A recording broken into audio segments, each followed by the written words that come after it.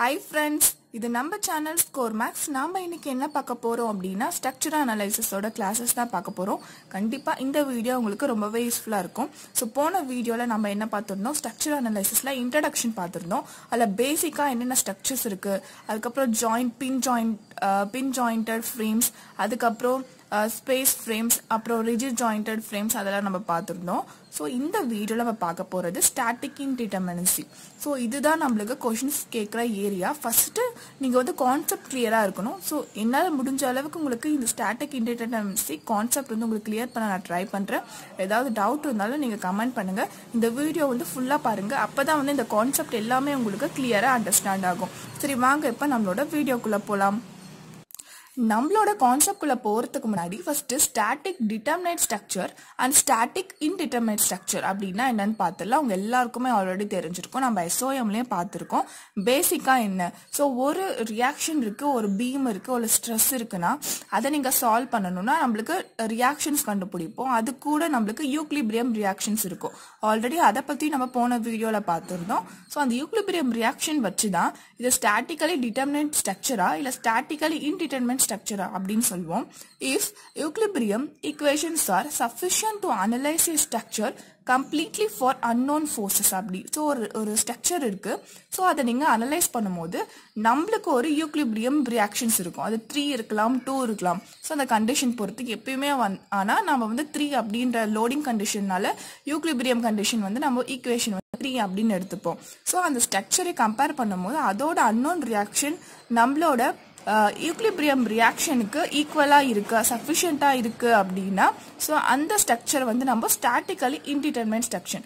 Because நம்மளோட equilibrium reaction அந்த 3 reactions வச்சு அந்த ரியாக்ஷன்ஸை நம்ம சால்வ் பண்ணலாம். ஸோ அந்த அன்னோன் ரியாக்ஷன் 3 இல்லைனா ஈக்குவல் டு 3 இல்லைனா அதோட கம்மியா இருக்கும், அதோட அதிகமா இருக்காத ஸ்ட்ரக்சர்லாம் வந்து ஸ்டாட்டிக்கலி டிட்டர்மினேட் ஸ்ட்ரக்சர் அப்படின்னு சொல்லுவோம். ஸோ இதுக்கு ஆப்போசிட்டா இருக்கிறது என்ன, statically indeterminate. If a beam cannot be analyzed using equilibrium reaction alone, hence it is called statically indeterminate. நம்மளோட equilibrium reaction வச்சு அனலைஸ் பண்ண முடியாத ஸ்ட்ரக்சரை வந்து நம்ம ஸ்டாட்டிக்கலி இன்டிட்டர்மினேட் ஸ்ட்ரக்சர். பிகாஸ் அதோட அன்னோன் ரியாக்ஷன் வந்து கொஞ்சம் அதிகமா இருக்கலாம், 3 விட 4, 5 அந்த மாதிரி இருக்கும் போது நம்ம கிட்ட இருக்க யூக்லிபிரியம் ரியாக்ஷனே 3 தான். ஸோ அப்போ எப்படி நீங்க கண்டுபிடிப்பீங்க? ஸோ அப்போ வந்து நம்ம என்ன பண்ணுவோம்னா காம்பபிலிட்டி ஈக்குவேஷன் சொல்லிட்டு நம்ம வந்து எடுத்து நம்ம வந்து கண்டுபிடிப்போம். ஸோ அதெல்லாம் தேவையில்லை, உங்களுக்கு தெரிஞ்சிருச்சா. ஸோ ஸ்டாட்டிக்கலி டிட்டர்மினேட்னா என்ன, ஸ்டாட்டிக்கல் இன்டிட்டர்மினேட்னா என்ன. ஸோ நம்மளோட பீம்ஸ்ல சிம்பிளி சப்போர்ட்டட் பீமும் கேண்டிலிவர் பீமும் நம்மளோட ஸ்டாட்டிக்கலி டிட்டர்மினேட் ஸ்ட்ரக்சர் பீமா வரும். அதே வந்து பீம்ஸ்ல வந்து fixed beam, continuous beam, ப்ராப்டு கான்டிலிவர், so இது எல்லாமே நம்மளுக்கு ஸ்டாட்டிக்கலி இன்டிட்டர்மினேட் பீமோட எக்ஸாம்பிள்ஸ். ஸோ இப்போ வந்து நம்மளோட டாபிக் உள்ள போகலாம். என்ன பார்க்க போறோம்னா degree of that mean indeterminacy, degree of indeterminacy பற்றி தான் பார்க்க போகிறோம். அதுக்கு முன்னாடி ஸோ ஒரு பீம் இருக்கு நம்மளுக்கு. ஸோ இது ஃபிக்ஸ்டு பீம். ஸோ இதில் வந்து ரியாக்ஷன்ஸ் இருக்கு, ஒரு லோடு இருக்கு. ஜஸ்ட் உங்களுக்கு எக்ஸாம்பிள் எக்ஸ்பிளைன் பண்ணுறதுக்காக எடுத்திருக்கேன். ஸோ இதில் வந்து நம்மளோட அன்னோன் ரியாக்ஷன்ஸ் எவ்வளோ வரும் அப்படின்னு பார்க்கலாம். ஸோ நீங்களே சொல்லுங்க. ஸோ இது வந்து டிட்டர்மினேட்டா அன்டிட்டர்மினேட் பீமா? ஸோ பாருங்க. ஸோ இங்கே நம்மளுக்கு தெரியும் ஃபிக்ஸ்டாக இருந்தால் நம்மளுக்கு 3 ரியாக்ஷன்ஸ் வரும். அதே போல் இங்கே நம்மளுக்கு 3 ரியாக்ஷன்ஸ் வரும். நான் ஒழுங்காக இதில் ஸோ பார்த்துக்கோங்க. ஸோ அப்போ நம்மளோட அன்னோன் வந்து 3 + 3. ஸோ ரியாக்ஷன் வந்து நம்மளுக்கு 6. ஸோ நம்மளோட யூக்லிபிரியம் ரியாக்ஷன்ஸ் வந்து எவ்வளோ? ஸோ யூக்லிபிரியம் ரியாக்ஷன்ஸ் வந்து நம்மளுக்கு என்ன வரும் அப்படின்னா 3. ஸோ அப்போது என்ன இது நம்ம கண்டுபிடிக்கலாம். 3 - 3 = நம்மளுக்கு 3. பிகாஸ் இது வந்து இன்டிட்டர்மினேட் பீம். ஸோ இங்கே பாருங்க, இங்கே எக்ஸ்ட்ரா நம்மளுக்கு 3 ரியாக்ஷன்ஸ் தேவை இந்த பீமை டிட்டர்மினன்ட் பீமா மாத்துறதுக்கு. ஸோ அந்த 3 தான் நம்மளுக்கு டிகிரி ஆஃப் டிட்டர்மினன்ட். ஸோ இந்த 3 எக்ஸ்ட்ரா ஈக்குவேஷன்ஸ் வருது இல்லையா, ஸோ அது அந்த நம்பரை சொல்றது தான் நம்மளுக்கு டிகிரி ஆஃப் இன்டிட்டர்மினன்சி. உங்களுக்கு புரிஞ்சிருக்கும்னு நினைக்கிறேன். ஸோ ஒரு பீம் இருக்கு, ஸோ அது டிட்டர்மினன்ட்டா அன்டிட்டர்மினன்ட் நம்ம செக் பண்றதுக்காக நான் பண்றேன். ஸோ இது வந்து என்னோட அன்டிட்டர்மினன்ட் பீம். ஸோ அதோட அன்னோன் ரியாக்ஷன் இங்க +3, ஃபிக்ஸ்டு சப்போர்ட் இங்க 3 இருக்கு, ஸோ இங்க 3 இருக்கு, ஸோ 6. என்னோட நோன் யூக்லிபிரியம் ரியாக்ஷன்ஸ் வந்து 3. ஸோ அதனால நான் என்ன பண்றேன், 6 - 3. எனக்கு வந்து எக்ஸ்ட்ரா 3 இருந்தாதான் இந்த ஈக்குவேஷனை என்னால அனலைஸ் பண்ண முடியும். அதோட அதை வந்து டிட்டர்மினன்ட் பீமா மாற்ற முடியும்.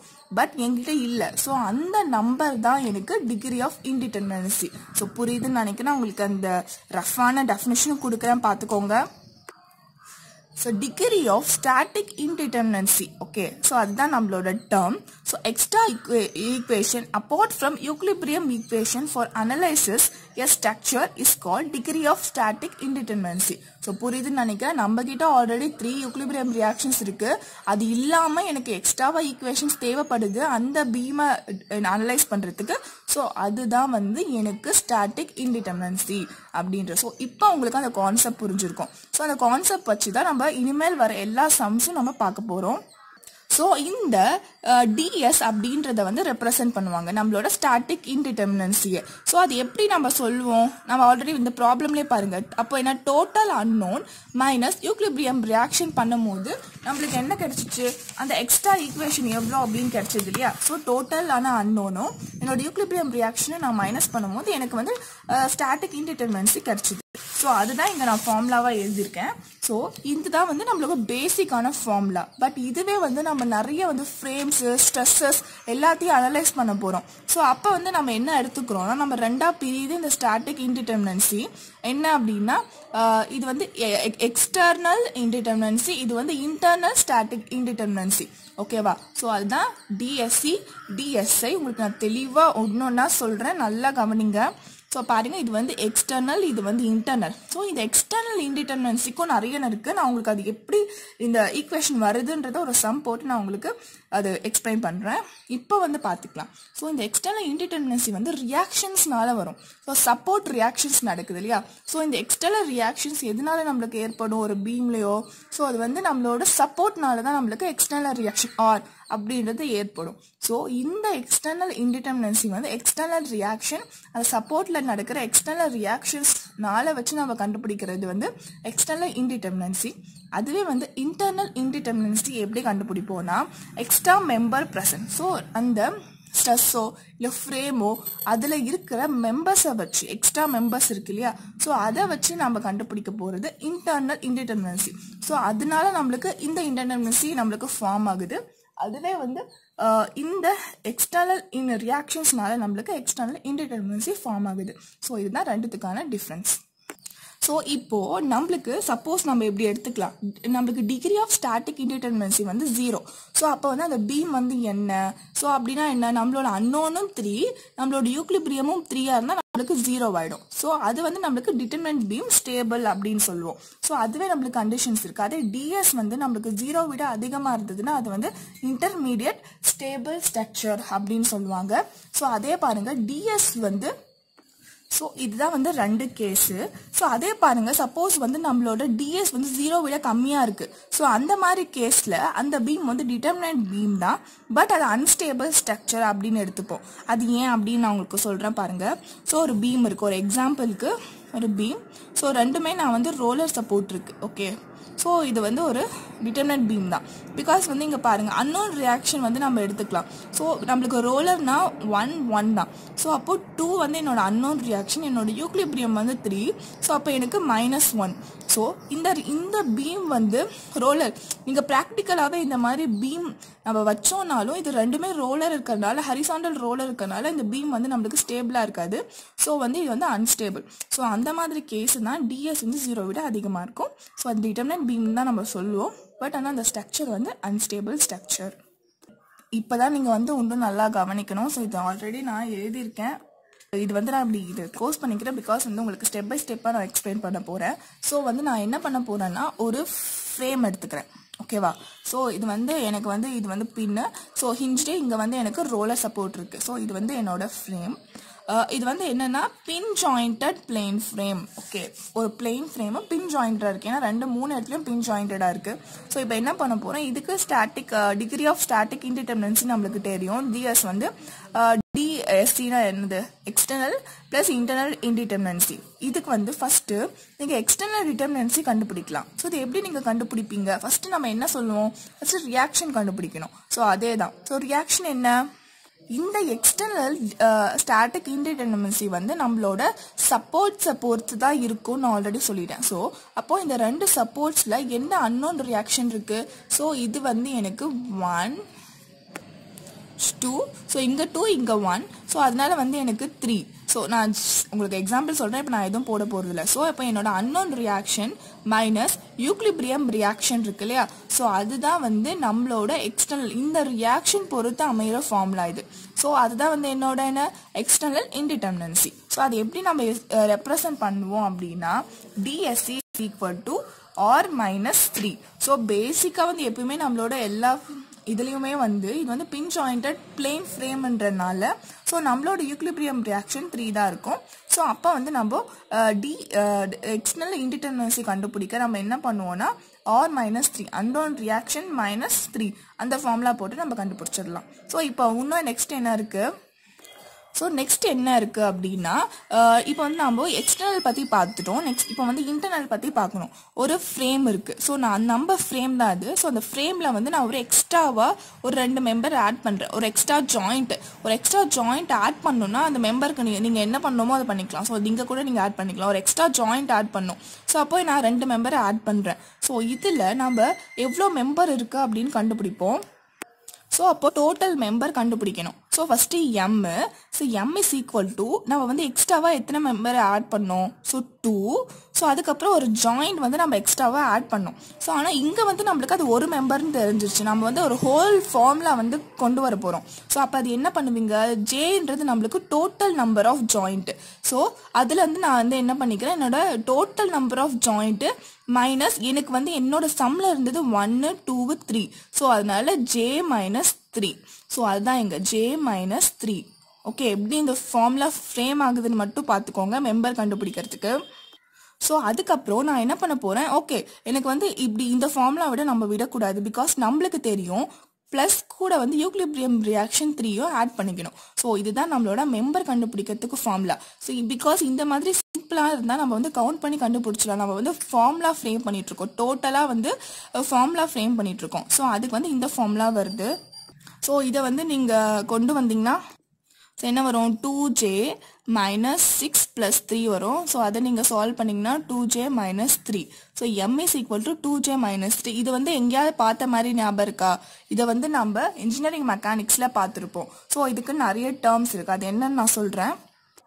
ஸோ இந்த மாதிரி ஒரு ஸ்ட்ரக்சர் இருக்குது. நம்மளோட total member is equal to 2 minus 2 into joints minus equilibrium ரியாக்ஷன்ஸாக இருந்தால் இதை வந்து என்னன்னு நம்ம சொல்லுவோம்? நீங்கள் வந்து இது இன்ஜினியரிங் மெக்கானிக்ஸில் ஸ்டார்டிங்லேயே நம்ம பார்த்துருப்போம். ஸோ இது வந்து ஸ்ட்ரெஸ். இது உங்களுக்கு எக்ஸ்பிளைன் பண்ண முடியாது. நம்ம ஸ்ட்ரெஸ் வரும்போது வேணால் இதை பார்க்கலாம். ஸோ இந்த மாதிரி ஸ்ட்ரக்சரை வந்து நம்ம பர்ஃபெக்ட் ஸ்ட்ரெஸ் சொல்லுவோம். ஸோ அதே வந்து எம் வந்து 2j மைனஸ் 3. எம் வந்து லெஸ்ஸாக இருக்குது. ஸோ இதை வந்து நம்ம என்ன சொல்லுவோம்னா ஸோ டிஃபிஷியன்ட் ஸ்ட்ரெஸ் அப்படின்னு சொல்லுவோமா? ஓகேவா? ஸோ அதே வந்து எம் வந்து நம்மளோட கரெக்டான ரியாக்ஷனை விட அதிகமாக இருக்குது அப்படின்னும் போது, மெம்பர் வந்து அதிகமாக இருக்குது அப்படின்னும் போது அதை வந்து நம்ம என்ன சொல்லுவோம்னா ரிடண்டன்ட். ஸோ ரிடண்டன்ட் ஸ்ட்ரெஸ் அப்படின்னு சொல்லுவோம். ஓகே, ஸோ இதுதான் அந்த formula. So perfect stress. So இதுவும் நீங்கள் பார்த்து வச்சுக்கோங்க. சப்போஸ் 1 மார்க்கில் கேட்பாங்க. ஸோ இந்த M is equal to 2j minus 3னா perfect stress. M வந்து கம்மியாக இருந்துச்சுன்னா அது வந்து டிஃபிஷியன்ட் ஸ்ட்ரெஸ்ஸு. ஸோ எம் வந்து அதிகமாக இருந்துச்சுன்னா அது வந்து ரிடண்டன்ட் ஸ்ட்ரெஸ்ஸு. ஸோ இது வந்து நம்ம 1 மார்க் கேட்க சான்ஸ் இருக்குது. ஸோ இந்த ரிடண்டன்ட் ஸ்ட்ரெஸ் அப்படின்னா என்னன்னா அது எக்ஸ்ட்ராவாக இருக்கிற மெம்பர்ஸ். ஸோ மெம்பர் பார்த்தீங்கன்னா அதிகமாக இருக்குது. ஸோ இந்த எக்ஸ்ட்ராவாக இருக்கிற மெம்பர்னால நடக்கிற ஒரு ஸ்ட்ரெஸ், ஒரு ஃபோர்ஸ்னால நம்மளுக்கு அந்த ஸ்ட்ரெஸ் வந்து ஸ்டேபிளாக இருக்கும். ஸோ அதுதான் வந்து ரிடண்டன்ட் ஸ்ட்ரெஸ்ன்னு சொல்லுவோம். ஸோ இந்த ரிடண்டன்ட் ஸ்ட்ரெஸ்ஸும் நம்மளோட எக்ஸ்டர்னல் இன்டிடெர்மினன்சியும் கொஞ்சம் ஒத்து போகுது. ஏன்னா அதுவும் வந்து எக்ஸ்டர்னல் மெம்பர்ஸ்னாலையும் எக்ஸ்ட்ரா மெம்பர்ஸ்னாலையும் நடக்கிற இன்டர்னல் ஃபோர்ஸ். ஸோ அதனால நான் என்ன பண்ண போகிறேன் அப்படின்னா என்னோட ஸ்டாட்டிக் இன்டிடெர்மினன்சியும் வந்து அது வந்து இன்டர்னல் இன்டிடெர்மினன்சி. ஸோ இது வந்து எதனால நடக்குது? மெம்பர்ஸ்னால. அதுவும் வந்து எக்ஸ்ட்ரா மெம்பர்ஸ்னால. ஸோ அப்போது மெம்பர்ஸ் தான் எனக்கு மெயின் கான்செப்ட். ஸோ அது நான் என்ன பண்ணிக்கிறேன், அந்த ஃபார்முலாவை இந்த ஃபார்முலா இருக்கு இல்லையா? ஸோ அந்த ஃபார்முலாவை நான் என்ன பண்ணிக்கிறேன், m மைனஸ் 2j மைனஸ் 3 அப்படின்னு நான் மாற்றிக்கிறேன். ஸோ இந்த ரியாக்ஷனே வந்து நான் வந்து கொஞ்சம் சால்வ் பண்ணுறேன். So m minus 2j plus 3. ஓகேவா? ஸோ இதுதான் நம்மளோட ஸ்டாட்டிக் இன்டர்னல் இன்டிடெர்மினன்சியோட ஃபார்முலா. ஸோ இப்போ புரியும்னு நினைக்கிறேன், பார்த்துக்கோங்க. ஸ்டாட்டிக் இன்டிடெர்மினன்சினா இது வந்து என்னன்னா டோட்டல் மெம்பர்ஸ். ஸோ எத்தனை மெம்பர்ஸ் இருக்கோ அதில், ஸோ அது. ஸோ ஜேன்றது நம்மளுக்கு டோட்டல் ஜாயின்ஸு. ஸோ இவ்வளோதான். ஸோ உங்களுக்கு வந்து ஒரு ஸ்ட்ரெஸ் கொடுத்துட்டாங்கன்னா நீங்கள் டைரெக்டாக வந்து வெறும் வந்து இன்டர்னல் டிட்டர்மினன்ஸையும் அதுக்கப்புறம் ஸ்டாட்டிக் எக்ஸ்டர்னல் டிட்டர்மினன்ஸையும் அதுக்கப்புறம் ஸ்டாட்டிக் இன்டர்னல் டிட்டர்மினன்ஸையும் கண்டுபிடிச்சிடலாம். ஸோ இதுக்கு ஃபார்முலா r-3.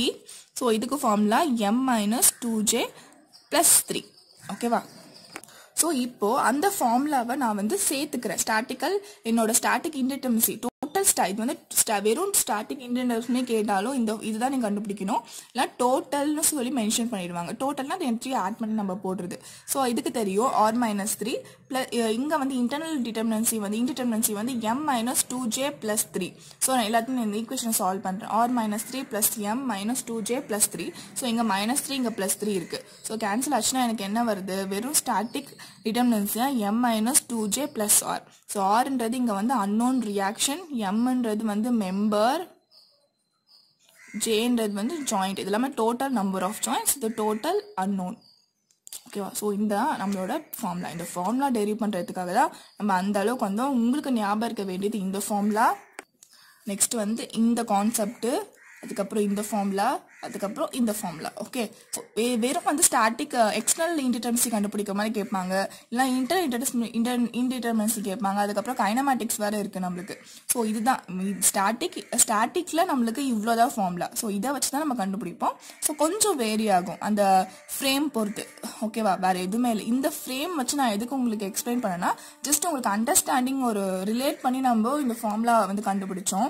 உங்களுக்கு கொஞ்சம் கன்ஃபியூஸ் ஆகுற மாதிரி இருக்கிறது இந்த டாபிக் தான். ஸோ இதை நீங்கள் ஒமிட் பண்ணிட்டு கூட டேரெக்டாக நீங்கள் இதை ஞாபகம் வச்சுக்கலாம். ஸோ இவ்வளோதான் கேட்பாங்க, இதெல்லாம் கேட்க மாட்டாங்க.